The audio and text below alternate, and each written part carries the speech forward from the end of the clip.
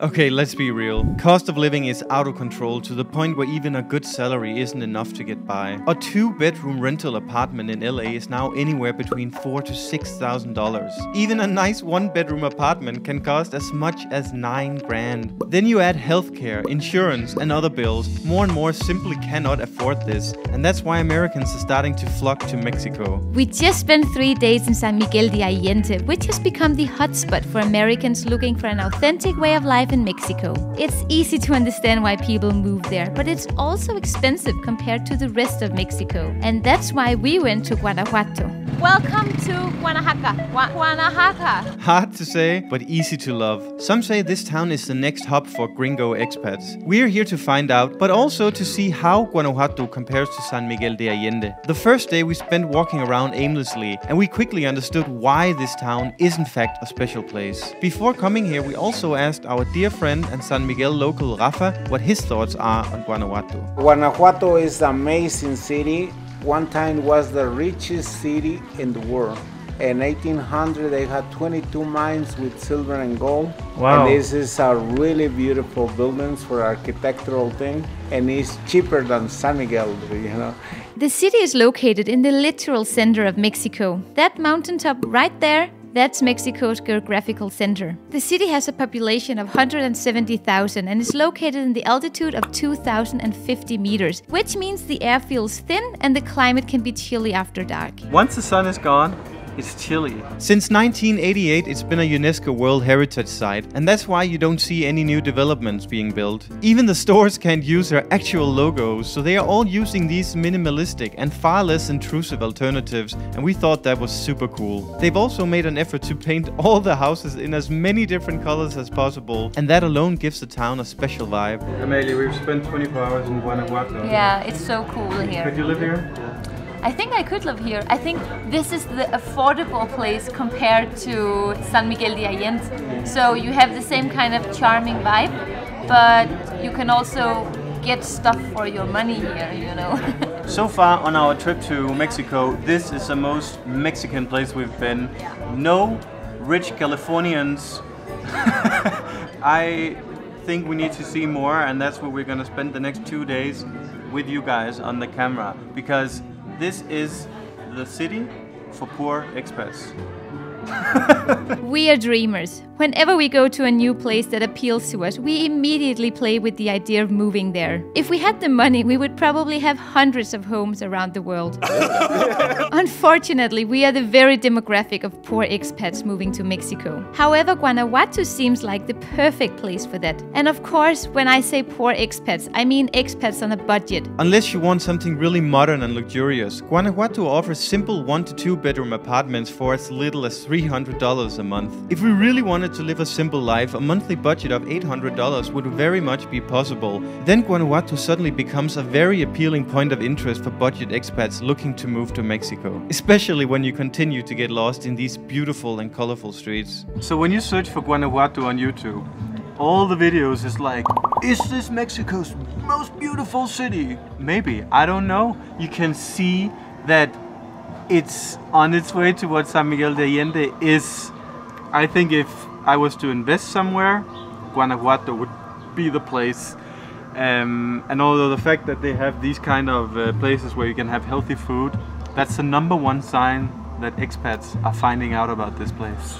Yeah. I mean, we're having this flavor-packed lunch here with a ginger shot and water, and it's gonna be less than 500 pesos. It is very cheap here. When we walk around the stores, we can see that we are not getting gringo prices, we're getting Mexican prices. And Amelia, she already bought a few souvenirs. We're even staying at a hotel where we're paying 40 euros per night, including breakfast. We booked this hotel because of its nice ratings on booking.com. Anything above 9.3 usually means it's excellent. It's not 6 senses, but it is decent. You even have your own shower. I don't know how many stars it has, but it has 6 rooms. So Guanajuato is not only a cheap place to live, it's also super cheap to vacation here. We love it here, and check out this square. I love squares. The #1 thing to do in Guanajuato is what we always love to do, getting lost. Here you get an idea of where the locals live. You don't take your car here. Is this a dead end? The many narrow streets of Guanajuato is almost like a maze of beauty, where you excitedly follow them just to see what's around the corner. Compared to San Miguel de Allende, it's obvious that the food scene isn't nearly as international or creative here. However, we still found lots of restaurants that would keep us busy for a few weeks.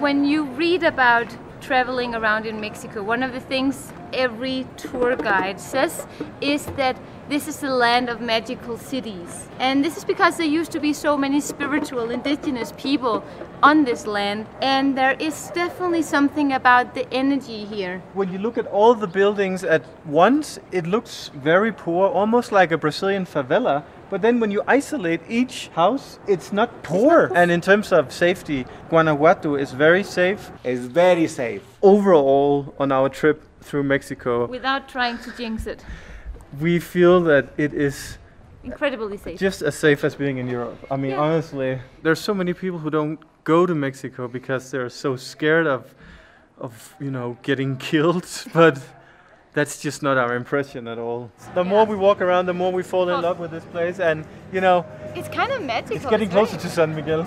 Yeah, it is. Actually, I think I would probably prefer to be here and then be a part of the development that's going on. Well, from an investment perspective, but we are not that kind of people. Since Guanajuato used to be the world's biggest silver mining hub, you find these tunnels throughout the city. We are walking through a tunnel and we don't know where it's taking us. Today they function as actual roads. Pretty cool, but also pretty creepy. They're here again.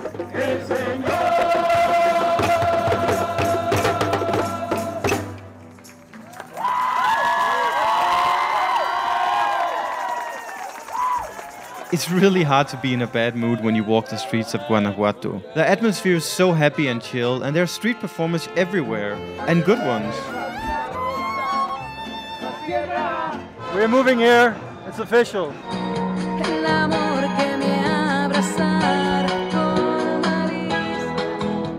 She's good? Wow. ¿Hablas inglés? I speak Spanish. Yeah, English. Yeah. Okay. And it says it's medicinal food. Yeah, it means that all ingredients you are putting in your stomach, in your mouth, it adds you. Oh my god, Amelia, there's a book, Thyroid Healing. Amelia recently had a stem cell treatment for her autoimmune disorder here in Mexico, so we were making an effort to cut down on greasy tacos. That's why we found this cute little place, which in a way perfectly sums up Guanajuato. Small, cute, warm, friendly, and quirky. This tastes amazing, and it's just 100% natural and organic. And I didn't expect to see this in Guanajuato. It's even plant-based, Johan. You are a changed man. I'm a changed man? Yeah. What can I say? It's chorizo, but in Dutch. Wow. This was amazing. It was nice to meet you. Coming back soon. So nice meeting you. Look here, huh? And good luck. Nice to meet you. When we say quirky, we mean the fact that you can have medicine food only to head over to the Korean K-pop joint. K-pop! The following day we tested Starbucks versus local coffee. Turns out the coffee is much better here. You are on day 2 of Coachella? Let me do me, okay? Well, I want to do you too. Yeah, but you can't. Although Guanajuato feels small, it does have a lot to offer. How about a mummy museum? Is this something that will give you nightmares? No. The latest mummy fashion. This is me when Amelia asked me to help in the kitchen. Some of these mummies have better hair than you, Johan. It's crazy. Honestly, we didn't know how to react to all this, so we do apologize if our behavior seems inappropriate. It was just such a weird thing to experience. These are real people who once walked around in flesh, but it's hard to actually wrap your head around that. Look at the fingers. Wow. Autofocus, face tracking is preferring the mummy over you. Maybe he's more human than me. You asked me before if there was something that could give me nightmares in here, and I said no, but this could give me nightmares. This is 100% freaky. So we might have been joking a little bit, but then right on this side of the wall there are babies, mummified babies, and that really takes the humorous part out of this because that, I don't know, that really messed with me. The way they were mummified is that they were buried, and then because you have to pay an annual fee to have them buried, some people didn't have the money, so they would have to be exhumed, and because of the minerals and the conditions in the soil, they were mummified, which is super rare. How did you like the museum? I thought it was great. It freaked me out a little bit.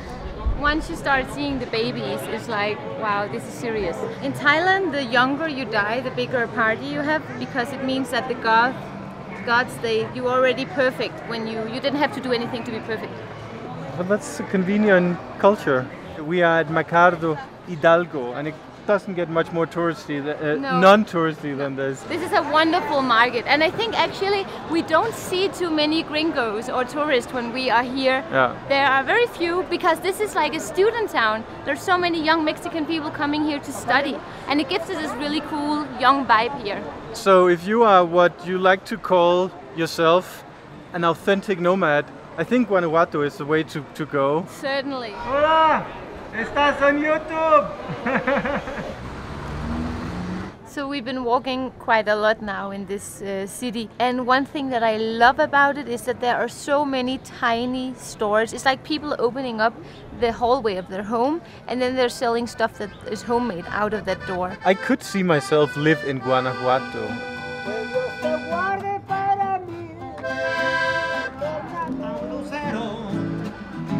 De Alto Cedro voy para Marcané, llego a Puerto voy para Mayay, y ese lucero es tú, ay pero como te quiero. In a way, Guanajuato is everything an expat could ask for, and I think it does complement the locals in a positive way. Of course, expats usually have a negative impact of housing prices, but they also create jobs and opportunities for the locals. And as our cowboy friend Felix said, Es inevitable. If you spend most of your life working on your laptop, having Guanajuato at your doorstep is pretty cool. Whenever you feel like a stroll and some food in a cozy setting, you got it. And when you need a getaway, Mexico City is only a 5-hour bus ride away, and the Guanajuato airport less than 30 minutes by car.